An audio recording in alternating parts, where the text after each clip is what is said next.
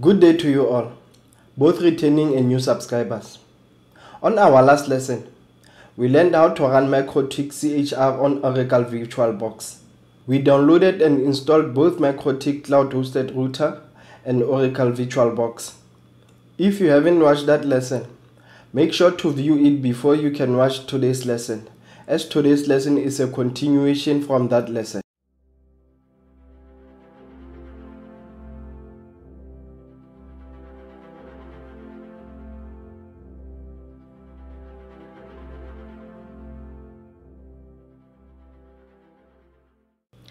Welcome to Technology for All Academy, an academy that teaches information communication technology for free. To mention but a few, we have Cisco and MIKROTIK series, and we'll be doing other vendor series in the future. For those who don't know me, my name is Makobe, the founder of Technology for All Academy. In today's lesson, we'll be learning how to run MIKROTIK on Gns3. We need to download Gns3 software, and in order to do that, I'll go to www.gns3.com. You need to open an account first before you can download Gns3. And to do that, we click on sign in, and then as you can see at the bottom, we have login, create account, and forgot password. You click on create account, and then you follow all the steps that needed to open an account, like filling your name, email, and all the stuff that you need to fill. And the account is free of charge. Let me go back and log in because I already have an account. And now that I have logged in, to download our software, we click on free download so that it can open another GUI. And on this graphical user interface, I'm going to choose Windows because I use Windows operating system, and then you'll click on download. But I'm not going to download it because I've already installed Gns3 on my computer. To install Gns3 is as easy as ABC. All you have to do is to follow the steps that the graphical user interface is giving you up until you finish with the installation. And when you are done with installation, click on Run Appliance on my local computer radio button. Then click next until you get to finished, and then click finished, and that's all you have to do.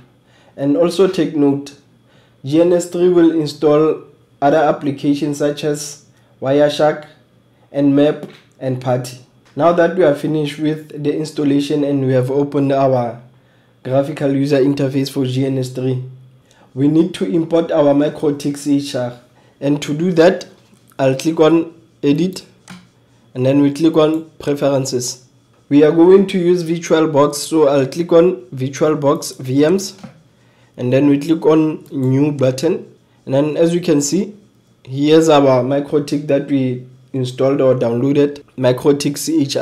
That's the name that I gave to my cloud hosted router. Okay, and then I'll click finished, and as you can see, here are the specifications for my MIKROTIK-SERIES. You can see the RAM is 512, and when you go to network adapters, I have one. Name format is starting with Ethernet 0. And for me to do my lab test, I'm gonna need more than one adapter or more than one port because I need to connect to other MIKROTIK devices, and it won't be possible with one adapter. And also I'm going to change the name format to start with port 1 because we all know MIKROTIK devices start with ether 1. Okay, and to do that, I'll click on edit. Before I can change anything, let me start with my symbol. I prefer to use classic, and then I'll choose the icon of a router, and I'll click OK. From there, I'll go to network, and I'll make the number of my adapters to be 8, and then I'll go to name format and write port 1 so that it can start with port 1, and I'll click OK, and also I'll click OK so that I can save the changes that I made on my configuration. Now, to be able to configure MIKROTIK-SERIES on Gns3 using Winbox, we need to create virtual network interface card. And to do that, on my search box, I will type run, and then I'll open my run app, and on my app I will type hwwiz.exe and then click OK. And for the user account control question, I'll click on yes so that I can carry on with my installation. I'll click next, and then I'll choose the radio button of install the hardware that I manually select from a list. Then I'll click next, and then I'll go down. We are looking for network adapter. Okay, I'll click network adapter and click next. On manufacturer, we are going to select Microsoft, and then model, I'll select Microsoft KM test loopback adapter, and then you click next, and then as you can see, it's saying hardware to install Microsoft KM test loopback adapter. To start installing your new hardware, click next. So you will click next, and then your virtual network interface card will be installed, and then when it's done, you will click finished. I'm not gonna install it because I already have created one for myself. Okay, I'll click cancel. After you are done with your virtual network interface card, you need to assign it an IP address in the scope or subnet that your router OS is going to be in.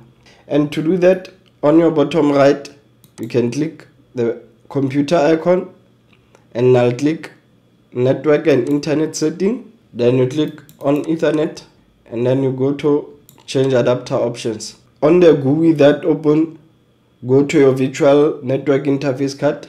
Here's my virtual network interface card, the one that I named Gns3. You double click it, and then click on properties. Then you double click internet protocol version 4. I'm going to use 10.0.0.0 network with subnet mask 255.255.255.0 or /24. I'll click OK. OK on everything. Let me close, and I'll close, also close here. And now that I'm done with assigning IP address, I'll make a lab test. Let me put my MIKROTIK-SERIES on my workplace, and I'll also select the cloud. The cloud is going to represent my computer or virtual network interface card.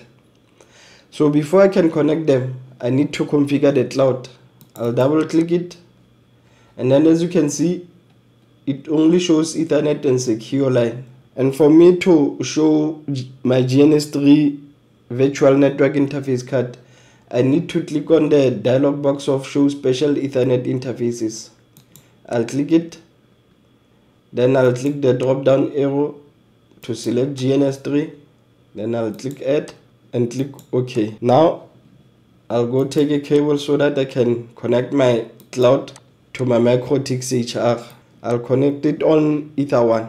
The next step is to give my MIKROTIK-SERIES an IP address in the same scope as my cloud. Okay, and to do that, I'll go to my Oracle VirtualBox, and to log in, username is admin and password is 12345678. Enter.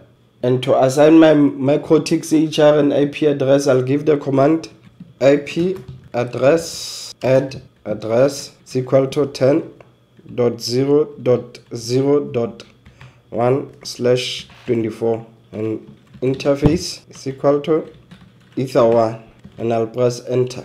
And that's all I needed to do on my Oracle VirtualBox. Now that I have assigned both my virtual network interface card and my MIKROTIK-SERIES an IP address from the same network, my next step is to test if there's a communication between my CHR and my virtual network interface card. And to do that, I'll open command prompt. On the search box, I'll type CMD, then I'll click on command prompt to open it. And then I'll ping 10.0.0.1, which is my MIKROTIK-SERIES. Enter. And as you can see, we have communication. Packet sent is equal to 4, received is equal to 4, lost is equal to 0. Okay, and my last step is to open my Winbox, and to connect to my MIKROTIK-SERIES, I'll use the IP address 10.0.0.1, and my username is admin.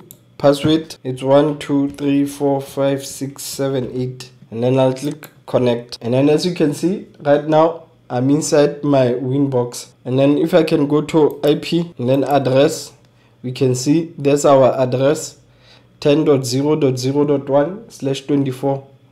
The network is 10.0.0.0 and it's assigned to Ether1. That's all we had to share for today. Hope this lesson was informative, and if you gained a lot from this lesson, please don't hesitate to share with someone who will also benefit from it. And please don't forget to click the notification bell and subscribe button so that you can be notified whenever we drop another lesson. And feel free to leave comments, whether it's criticism or positive comment. They help us to grow our channel and improve our content. With that, let me love and leave you. Have a blessed day. May God bless you all. Thank you.